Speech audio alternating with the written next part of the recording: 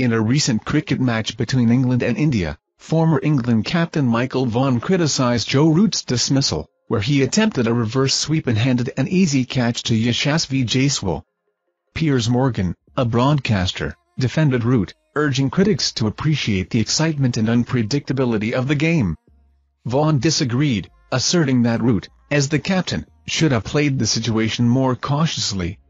Root's dismissal triggered a collapse for England, leading to a total of 319 runs.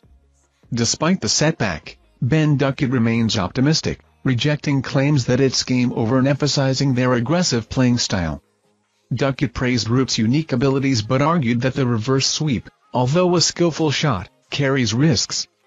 India took control of the match with Yashasvi Jaiswal scoring 100, leaving England with a challenging deficit of 126 runs. Thank you for watching our videos. Subscribe to our channel to get notifications when we post newest videos. Thank you and goodbye.